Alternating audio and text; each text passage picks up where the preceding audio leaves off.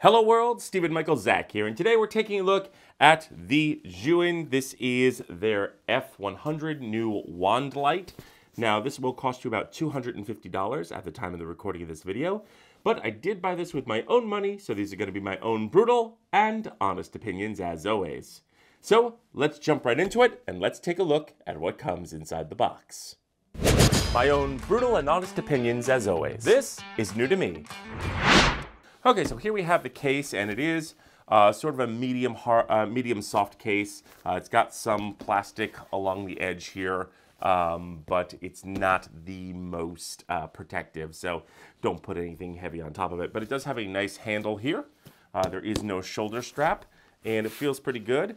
The zippers feel very robust and feel very solid. There is a little bit of rubber here to reinforce the zippers, which I really like. And when you flip this thing open, you are going to get this foam. Again, not a huge fan of this kind of foam, but there you go, there you have it. That's what the company uses. But inside, you're going to get the wand with, of course, the barn doors pre-attached. You're going to get your grid here, and we'll dive into the grid a little later. Get your quick start and instruction books. And you're going to, of course, get your shower cap diffusion. Again, we will jump into this, and you're going to get a USB to USB Type-C for charging. Now, there is an option where you can actually get a power brick. I did not go for that option because I have many power bricks here in the studio that I could just use with this. So if you have yourself a power brick, the proper power brick, you don't need to buy it. So there you go. Now, taking a look at the build construction, the barn doors are very plastic. The hinges do feel really good on this. It feels fairly solid. It is not going to wear out anytime soon, maybe over time. It does have shiny, like this, almost like a shiny tape on the middle, on each panel, and folds up quite nicely. Now, it is made of plastic. And when you do take this off, which I highly recommend not doing, in fact, they made everything so you don't have to take it off. But if for some reason you do want to take it off, you can, but it is a little bit hairy when you take it off. We'll cover that later in the video. I've got a nice little rubberized part here, which feels pretty good in the hand. And when you flip this thing over, you've got it's made of plastic, and you've got all your little fans here, a screen which is very reminiscent of the screens they have in their gimbals, and you have a very young Nuo type style dial and power button there. On this side, you do have a little cover here for your USB Type-C and barrel plug, so you can use a V-mount battery with this. And on the bottom, you're going to get one very small quarter-20. It does have a brass or metal quarter-20 in there. We'll talk about that a little bit later. Now, looking at the grid cloth, it is not the most elegant design, but it is functional. It is grid cloth. It does have a grid pattern, which is very nice. And you do get this very, very, very well designed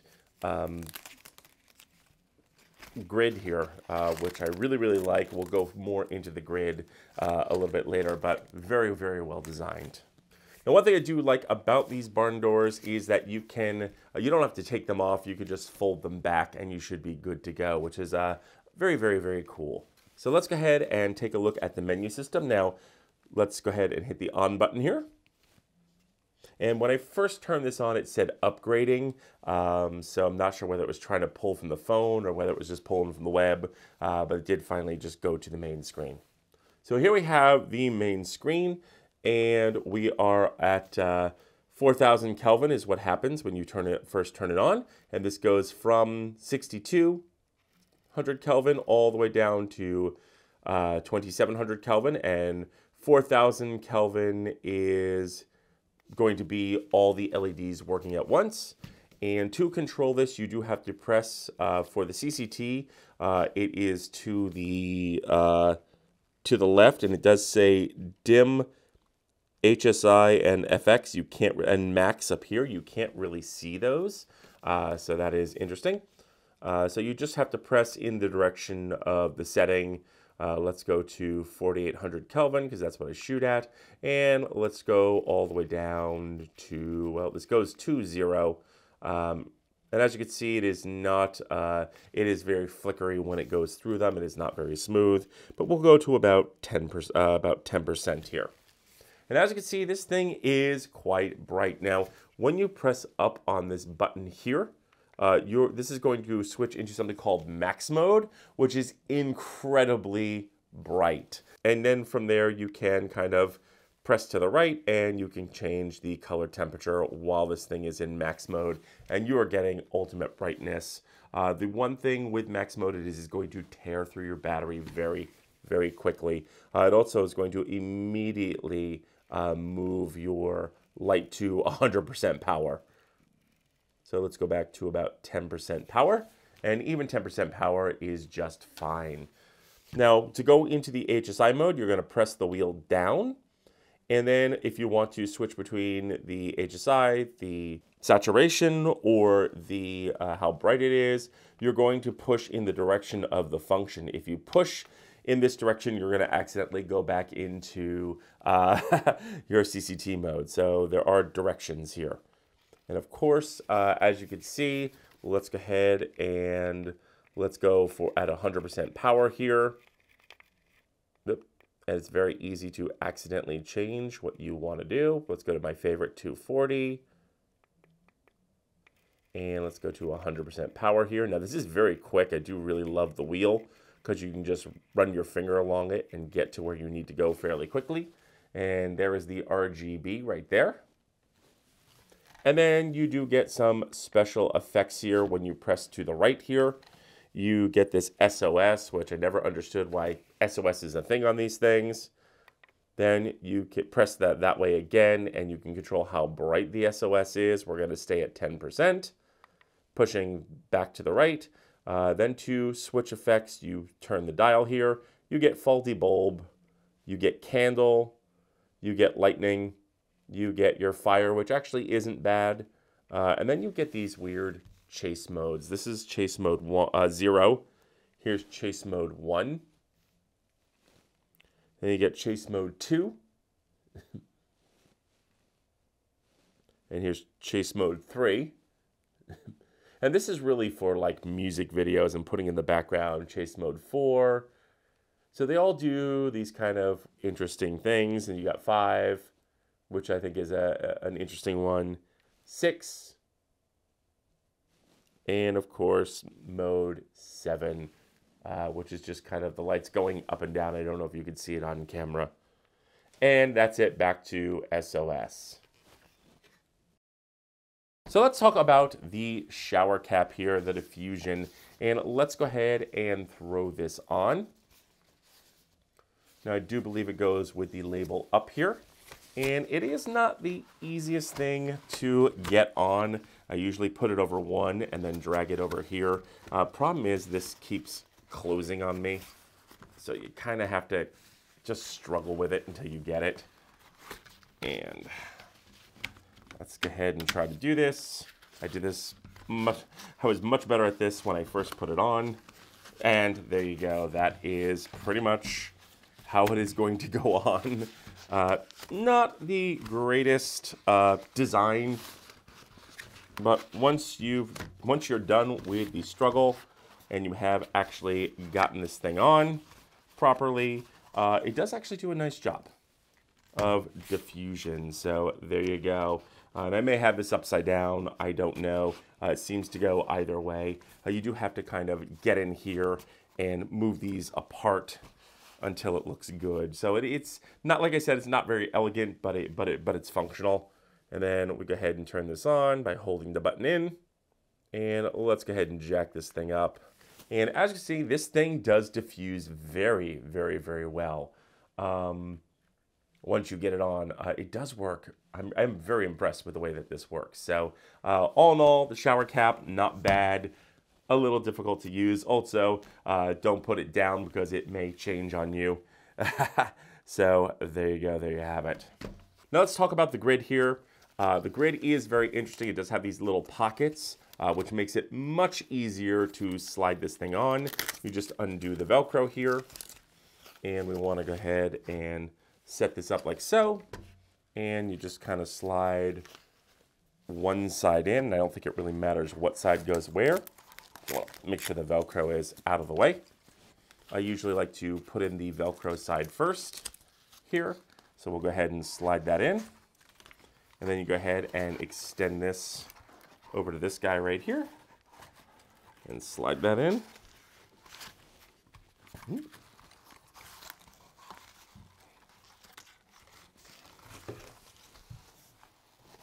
There we go.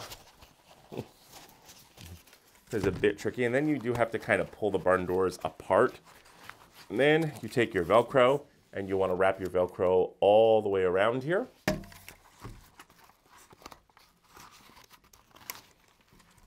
Like so. And take this Velcro, wrap it around. And here we have the grid. And as you see, the grid works. Now, I'm going to show you something that's wrong with the grid. Let's go ahead and bump this power up to fairly high here.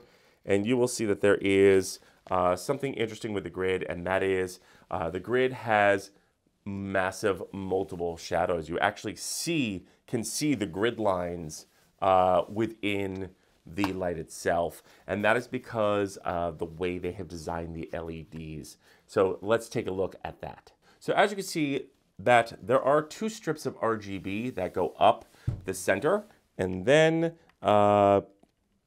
once you get out of here, you'll note, as you can see, that I do apologize for the flashing. So basically what's happening is you basically have white, and then an RGB, and then two white, and then an RGB, and then the next row is a tungsten, and then the same pattern again and again all the way up. Basically, you only have like two strips of RGB going down here, which one makes the RGB very, very, very, very dim and pretty much unusable. And because of the way that this is aligned, the array is aligned, that's what's actually giving you the grid lines in your shot. So it essentially makes this useless, because when you slap this on and shine light through it, because of the way this is arranged, you're going to get basically grid lines, like the grid lines over your subject. So you are not, you can't really use this thing. So that is unfortunate that you do have that. And the further away you get, the worse it gets. So that is just unfortunate that they made a fantastic grid design, but because of the way the LEDs are, it's not really usable at all. So there you go. And of course, like I said, getting this thing off, and like I said, getting the barn doors off is very hairy. You kind of have to pull at it and pull it off. I'm not going to do it, because if you do not put this on properly, the barn doors will not close. So I'm not going to take this off. You can pull it off. You can just bend the plastic. It is very hairy. It's very scary to do that. And it's made to keep this on, so you never have to do that. So you could just fold these away like so. Okay, so let's talk pros and cons. And the first thing I cannot overlook as a con is the way the LED array is aligned. It just is not great. You don't get that much RGB. You get two little strips of RGB. So yes, the RGB is very, very weak on this light. You have to use it at a very close angle. Otherwise, it is not bright at all. Now, I will say, while I love the grid, again, because of the way the array is aligned, you are going to see these grid lines in your image. It's going to cast a big shadow. So essentially making this useless. And the further away you get, yes, it's faint, but you can definitely tell that there are just grid lines everywhere. So great job designing this, but it doesn't work with this array. Next thing that is a con is the way that this comes off. It is very sketchy. I would just leave it on. Don't touch it. The other thing is when these fans go on, these fans have a weird chirp, and they don't all go on at the same time. But when they go on, it's got like this high-pitched chirping sound. So definitely keep it away from things like your sound. Like if you're just doing photography or videography, something, product stuff, and you do not need sound, this is fine. But if you're using sound, I would not use this at all. It's not loud, but it's definitely audible. You definitely hear it, and it definitely is a weird high-pitched chirping sound. Next, let's go into the menu system. It was a little difficult to figure out the menu system because the words here are in black, and then they backed it with black, so you almost couldn't see it. In fact, I didn't notice this when I first opened it. Now that I have it at this angle, I can actually see the words. I can see the dim, the HSI, and the effects, and the max. They should have printed those in white, not black, so people could see it, because I sort of kind of had to guess where things were because I didn't notice them. Because again, black on black, you can't see it. I will say that the power button is a little bit small for my big meaty fingers. I do like the way the dial moves. Got a very nice screen, gives you all the information you need. The special effects on this are just kind of meh. I mean, the chase light things, those are good if you're doing a music video. Those are fun. You can just set this up in the background. That's okay. And the fire is okay and lightning is fine, but some of the other effects are just really flickery and just don't really feel like they're the actual thing.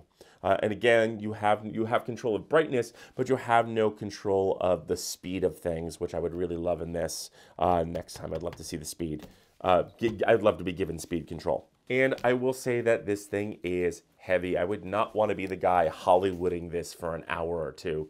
It is very heavy. And again, it's also very awkward, just like the Amaran T4C, which I will be reviewing soon. When you put the battery on the end or a battery handle, this becomes very awkward and very heavy on one side.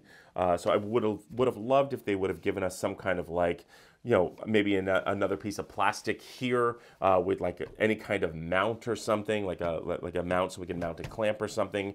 Maybe giving us magnets on the side here. That would have been nice, so we could just magnetize this too. That would have been very, very, very cool. They'd have to be very, very strong magnets, but there you go. I'm not really crazy about the quarter 20 here.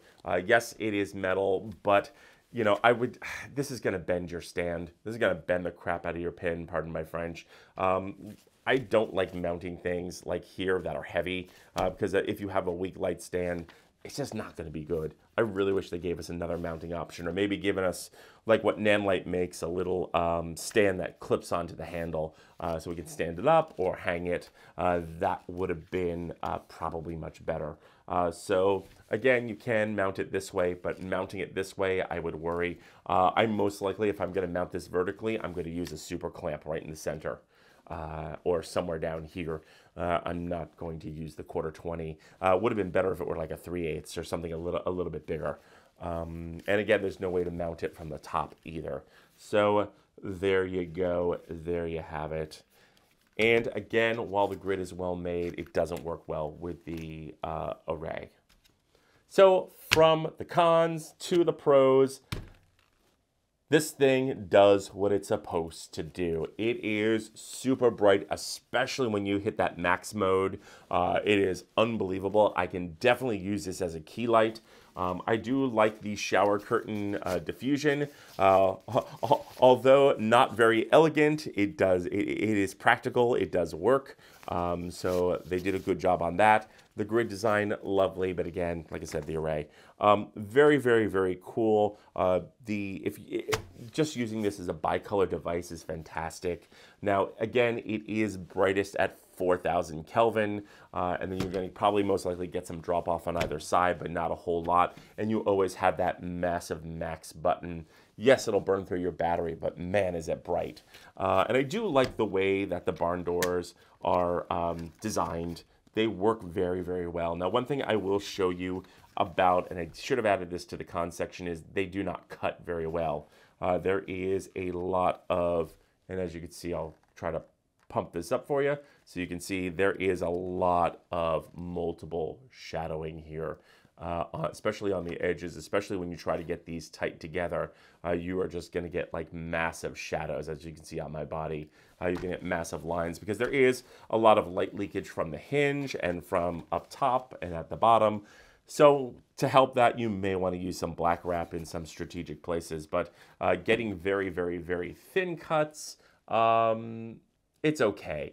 You're going to get you're going to get some double edges. I really wish there was a way to put some diffusion in there and then put the barn doors on. It's kind of like putting barn doors on a panel. They just kind of help control the spill. They're not really there to shape the light. And that is unfortunate that it is like that, but it is just okay. So at the end of the day, who is this for? if you are doing product photography, product videography, anything without sound, music videos, or you're doing, maybe interviews, and this is far enough away from your site, from your microphone, maybe as a hair light or something like that. This is not bad. Now, some things I would fix on this thing: definitely change the fans. They chirp a little too loudly, and completely redo this array. They might want to consider in the next model going with the amber, white, magenta, that kind of that light where every LED lights up and it just mixes colors to make tungsten and to make daylight. I think that would serve them a lot better. It would make this thing even brighter, and it would most likely fix the problem with your grid, where you wouldn't see the grid lines, and also giving us maybe a little bit more diffusion or some kind of other diffusion plate to put over this, so that when you put the grid on, it's not gonna show the grid lines. But other than that, this thing is pretty impressive. They definitely went for power, and that definitely shows. I'm very, very interested to see what they come up with next. Yes, I will be taking a look at the M40 soon as well, but this is not a bad device at all. But I would possibly wait till maybe they make a version 2, because there are definitely things they can improve upon. But for a first time out, this is pretty impressive. So those are my thoughts, but I want to know yours. So leave your questions and comments in the notes below. Also, don't forget to like, share, and subscribe, and don't forget to mash the bell button to be notified when we drop a brand new video. And feel free to use the links below, as it helps out the channel. I'm Stephen Michael Zach, and this is new to me.